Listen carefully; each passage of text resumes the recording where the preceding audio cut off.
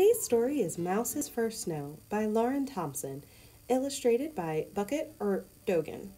Thank you, Simon & Schuster Books for Young Readers, for permission for today's story time. Snow.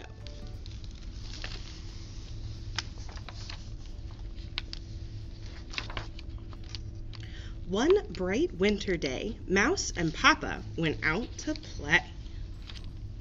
"Let's go sledding," said Papa. Whoosh, swoosh, Papa slid down the hill. "I can do that too," thought Mouse. Pliff, ploof, Mouse slid down the hill too. "Good for you," said Papa. "Let's go skating," said Papa. Zippity zip, Papa glided across the ice. "I can do that too," thought Mouse. Twirly whirly, Mouse glided across the ice too.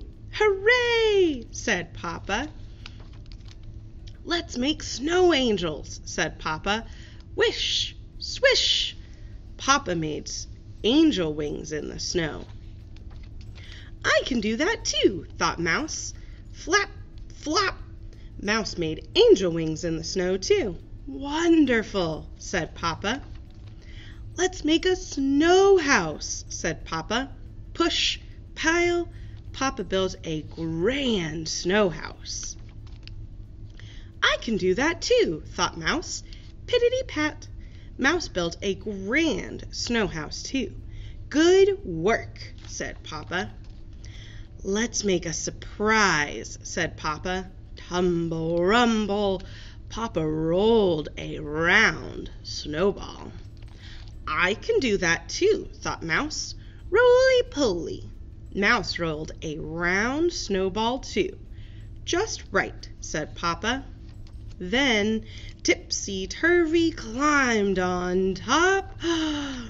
Pick, poke, and a snowy grin.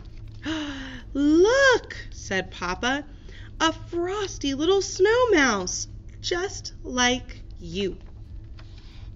Happy winter, Mouse. The end.